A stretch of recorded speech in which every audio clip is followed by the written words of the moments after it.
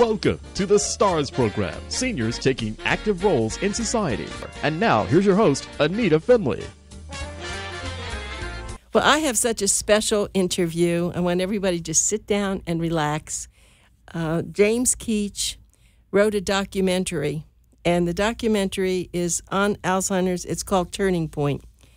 And once you just, turn it on, well, I don't want you to turn it on. I happen to have seen it, an advanced view of it, but I want you to go to the movies, and it's going to come. It's a documentary, as I said, and it's going to be here for the Fort Lauderdale Film Festival.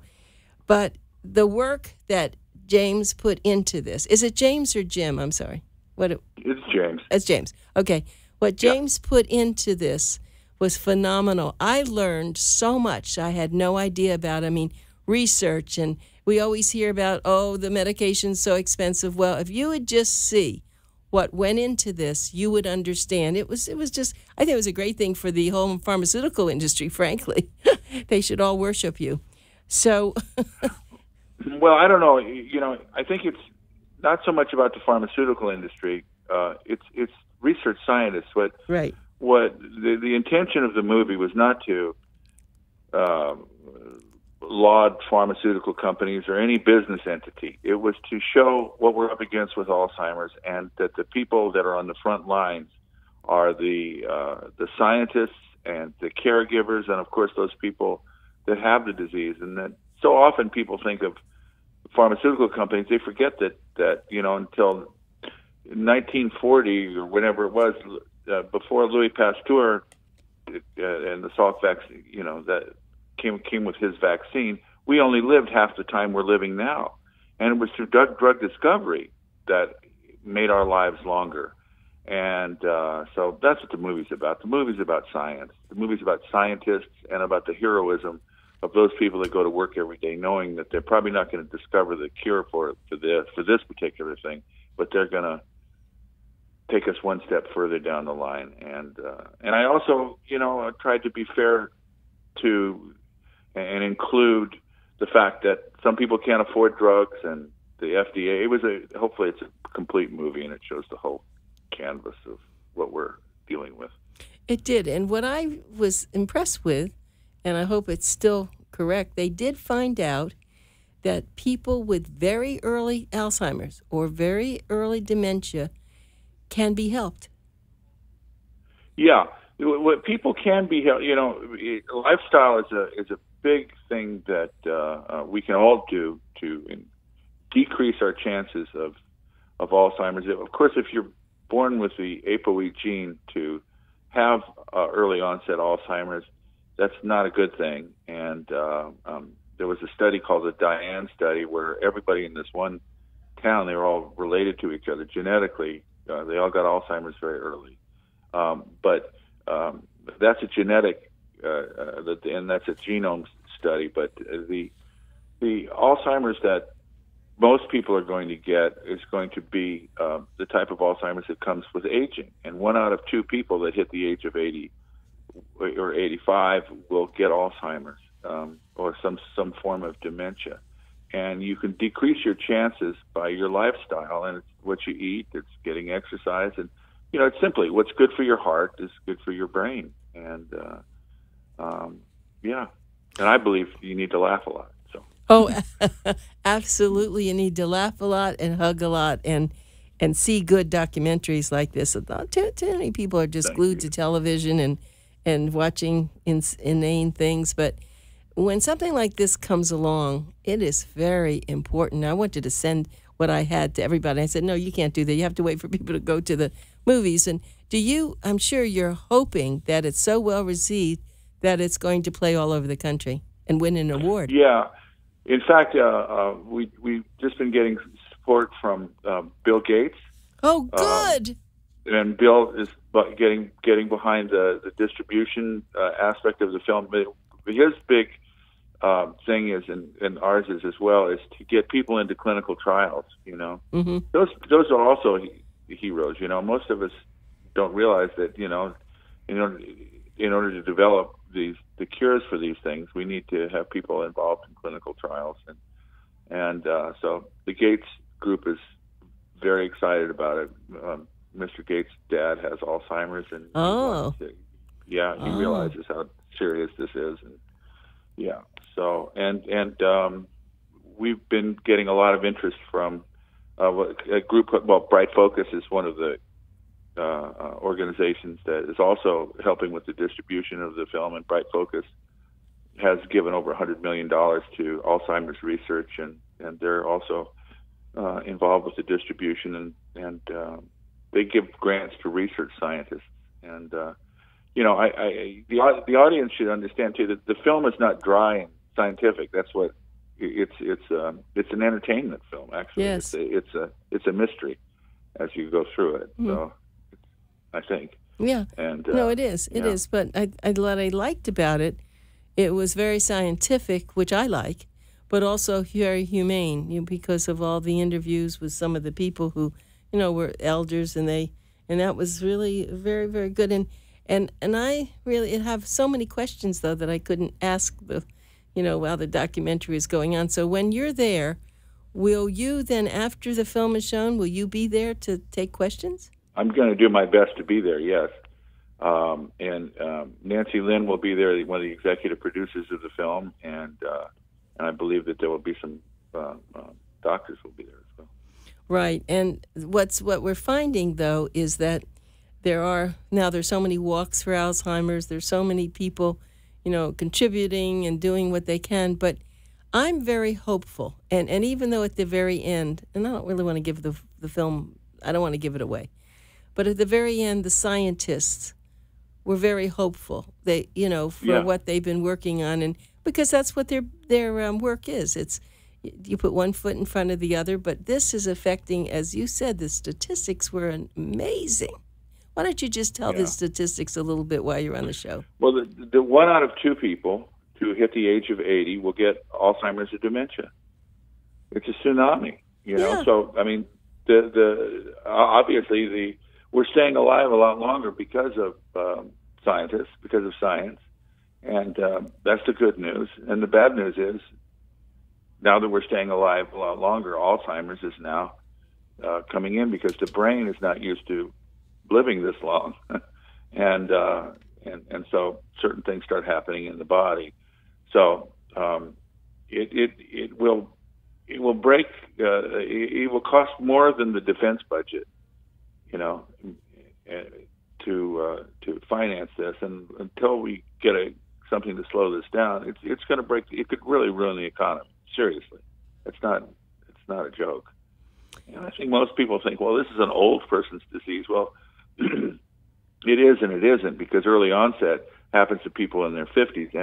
And what young people need to realize or younger people, is that they're going to be taking care of their parents, their brothers, their sisters, their mothers, their fathers, and so it impacts not just one person.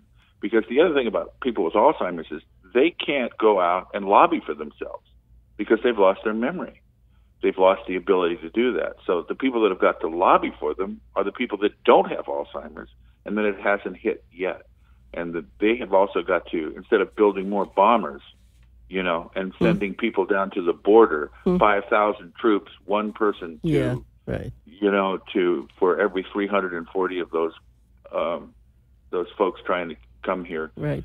I'm not politically speaking against the president. I'm just saying it's a misspending of money, is what I'm speaking against. I agree. I agree. I believe that we need less of that kind of stuff and more focus on this. This is the invasion he's talking about. This is the real invasion. That's very well put. It's going to bring us down. The one thing as a nation. I don't know if this was in the film. I can't remember now because I did watch it. It was very late last night. Did it talk about the short-term memory and the long-term? How a lot of Alzheimer's patients. I don't remember doing that. Pasquale, the fellow in the film that has Alzheimer's, the wonderful man. Yeah, he can remember short. It does talk about the differences. But it says it right up front, and when he can't remember, you see his short-term memory failing him immediately when he can't remember 3 words. Yes. Apple table pen. Yeah, right? but a lot of people, right? A lot of people can remember years ago, and that, at least if they could just continue to remember that, then that's kind of a different influx of Alzheimer's. Eventually, that may leave also. It's a different part of the brain. You know, the brain has different. You know, there's the part of the brain that is motor skills. There's a part of the brain that's emotional. There's a part of the brain that's language. So, you know, for example, in Glenn Campbell's case, he could remember music, but he couldn't remember lyrics. He could remember all the notes, because that was also one of his first languages. And they've discovered things like people who were born in Europe and then come to America, and their first language, let's say, is Czechoslovakian, and they come here and they don't speak it for years. They strangely revert back to that first language. Oh, and, interesting. I mean, the brain, it's absolutely fascinating, the brain and how it works, and yeah. So.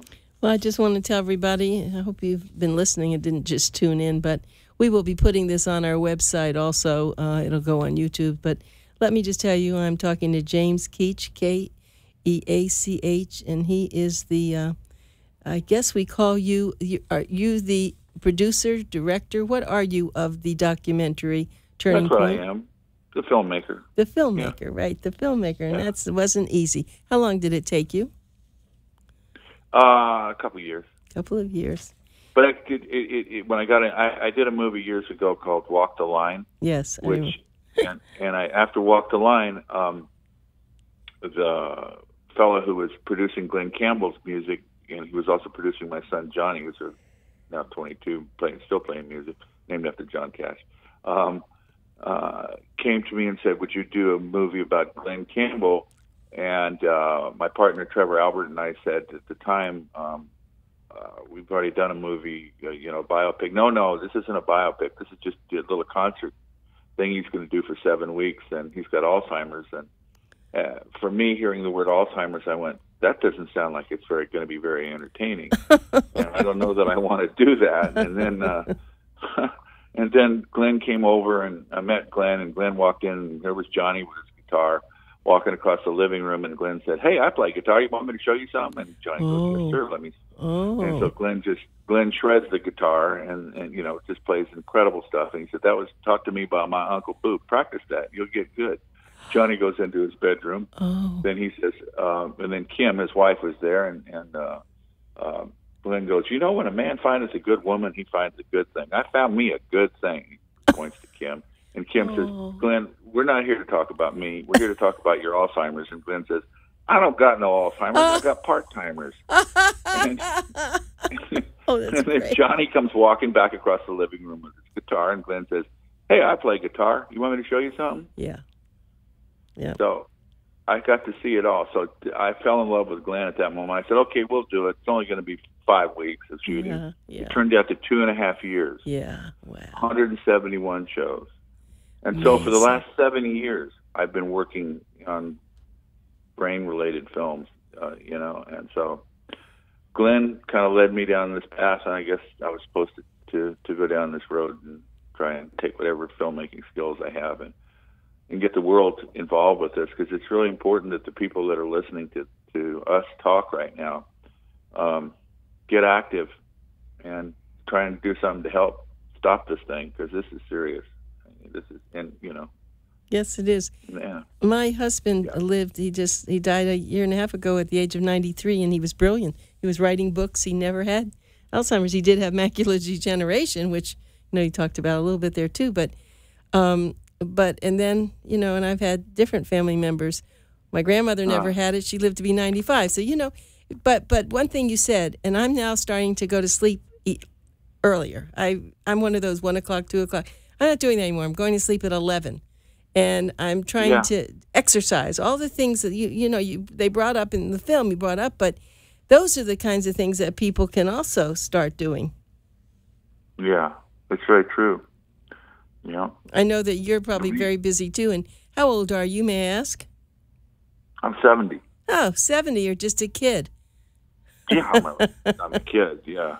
Yeah, well, I'm 80, so that's okay. And I run a company with my magazine and my radio, so I don't know any of this. Of course, we forget words from here and there, but not what an Alzheimer's person is. And so we have to just keep moving along with it and trying to help spread the word, right? Get it out there. And everybody, if you don't see another movie this year, be sure to see Turning Point. And it's, you'll be able to see it actually at the film festival in Fort Lauderdale. If not, hopefully we're going to see it playing all over the country. And I hope you win the documentary award, at the end of the year. Well, I do too. That would be great. That would be. Well, you spent so much time doing this. So let's go back to this. Now, the scientists in there, I know that we featured there were a couple of women. The one woman who is so strong in there. Risa Sperling. Yeah. Risa Sperling from Harvard. She's a professor at Harvard and the Brigham Hospital up in Massachusetts. Uh-huh. Yeah. So was it hard? Was it difficult to get those people to be in it? I mean, did you No. They were happy. No, because they'd all seen the Glenn Campbell film. They all I knew that I was real serious about my work, and so they were very excited to be part of it.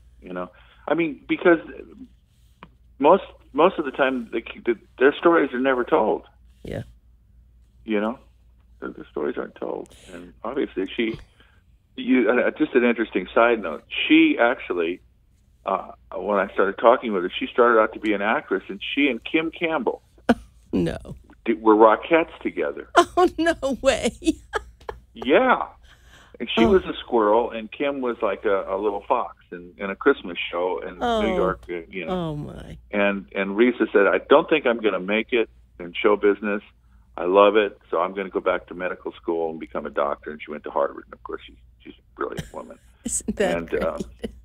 Isn't that crazy? Yeah, that is crazy. I had another experience. I had a lady who was very much of an outgoing organizer, and she got involved with an Alzheimer's organization here, and then she got involved with the National Organization for Alzheimer's, and she was able to actually have all these walks from Palm Beach County all the way down to Miami, and she was doing a lot of things. Smart woman, I think she was in her 50s, and she would be on my radio show, and one time she was on the radio show. She's still alive, and she was on the radio show and said, Anita, I don't know if I can do this anymore. Why? Her name's Dottie Carson. I'm going to make sure she sees this too. And she said, because I think I have early Alzheimer's. I said, what are you talking about? She said, yeah. She said, I think so. I'm now going through some trials, and she got very involved. And because she's so smart, they put her into some very big things. So she actually can manage what she has very well. And Dottie Carson is a great spokesperson.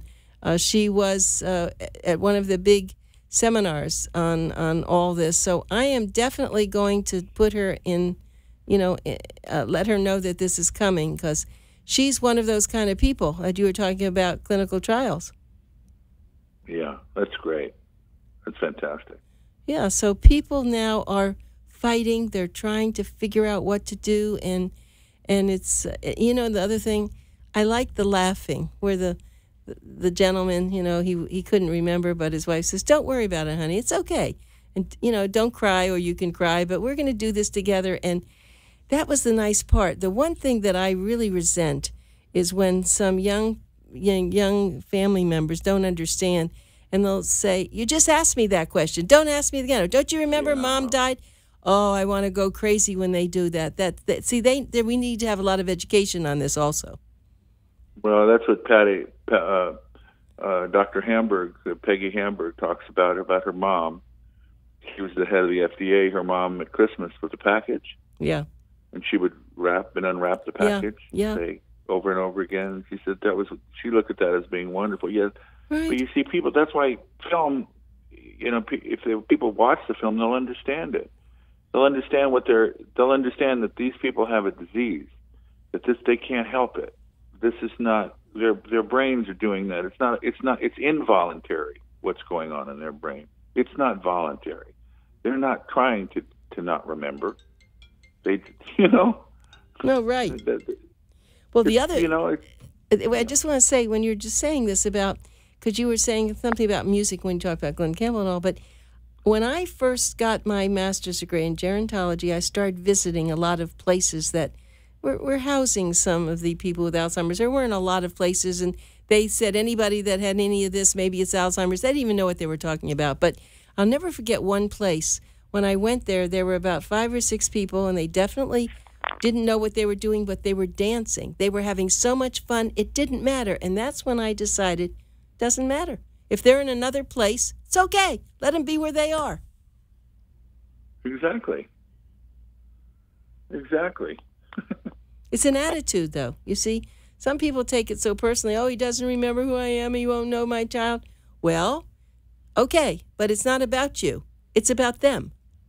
No, but, it's like Glenn, well, in the case of Glenn, he knew who I was, not by my name, but by the light in my eyes, and he could tell by my beard. He knew. He'd always go, and he'd come over and he'd touch my beard. And at the end of that film, if your audience hasn't seen Glenn Campbell, I'll Be Me, it's pretty good, and he's unbelievable. If you're an unbelievable man, but he can all of a sudden he remembered. I said, Glenn, thanks for doing this movie, and I wanted to see what he would say. And he said, no, I'm glad I ran into you, or you ran into me, because Glenn wanted the world to know what Alzheimer's looked like. So does Pasquale, the guys in the film. So do all these. People want people to understand that this is not. There should be no shame in this game. People can't help it when they don't remember. Right. And it does. And it's really hard on the caregiver. There's no question. The caregivers are totally heroic, but they have to understand this is what they're up against, and that these people can't help it. And a lot of times they need help. And that's the other thing that the government needs to, and our communities need to do, is we need to help one another. We can't be living in our silos and pretend, and be indifferent and apathetic to the plight of others. It's just it's so pathetic to me and sad that that's where we end up. Let me tell you another interesting. I've been doing this for so long. I'm trying to remember some things. I had a home health agency I was very friendly with, and she brought the caregiver, the woman of an Alzheimer's gentleman. And the woman was on, we were talking, and she gave this experience. She said that she was with her husband there in the house, and he said, you have to leave now because my girlfriend's coming. And so his wife, who understood a lot, said, well, it's okay, I'll wait till she comes. No, you can't be here when she comes. Okay. So she kind of disappeared a little bit, and then she went there later. And he said, so where have you been? I've been waiting for you. But she was great about it. See, that's what I loved about her. She loved him so much that's how she dealt with this. Not what it was for her, but what it was for him. Exactly. Sandra Day O'Connor's an incredible story. She left the Supreme Court to take care of her husband. Yep. And her husband actually found a girlfriend at the care facility. It didn't bother her. Right. And now she's apparently got Alzheimer's herself. But it's just, I don't know. She's a very heroic woman, but the caretakers are, a lot of times the caretakers get more burned out than the people that actually have the Alzheimer's too. So, of course. Well, the worst thing is when they roam, when they can't, when you have to make sure, and you don't want to put them in prison, but you want to somehow make sure all the doors are locked. And I'll tell you another story. I went to another very, very sophisticated, years ago. They were doing so much research. And when I walked in, there was a whole wall of locks, door locks all over. What are those for? Well, because they want to get out. So they play with the locks. Huh. Isn't that interesting? Wow. I know. Wow. That's right, because they see that as a way to get out the door, and they just go and open the door, close it. Yeah, all these locks on the wall. Well, there have been some the Miami Jewish Home for the Aged here in South Florida was way ahead of most people. They had like a whole area where they did all sorts of things that were very unusual. They really are very good. They had the money for the research and all many years ago. And that's really what it requires. So hopefully, though, and I'm very hopeful, we're going to find some things. It maybe won't be perfect. Maybe it'll be a little bit like cancer.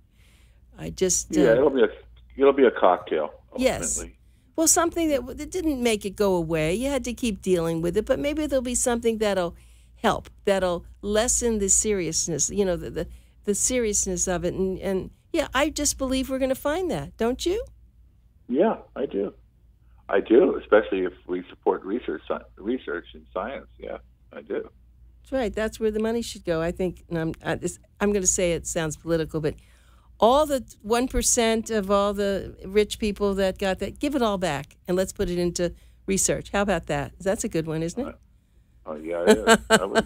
I think that's a good idea. Right. Come on, everybody, because it could be you or it could be your loved one. Come on. You don't need to have a bigger yacht or a bigger home. Anyway, I'm not going to do this anymore. But I do agree with you. I do agree. We do have to have a lot more money put into Alzheimer's. And I am very, very hopeful at my age and your age. Let's get it on, right? Right. Absolutely. So, James, I look forward to seeing you. Thank you for coming on, and thank you for doing that documentary. You are a hero. Well, I don't know about being a hero, but I'm blessed that I'm able to make films that hopefully will make a difference. Right. Well, I've certainly enjoyed talking to you and look forward to meeting you. You too. Okay. Thank you so much. Thanks a lot. Bye. Okay. Have a good day. You too.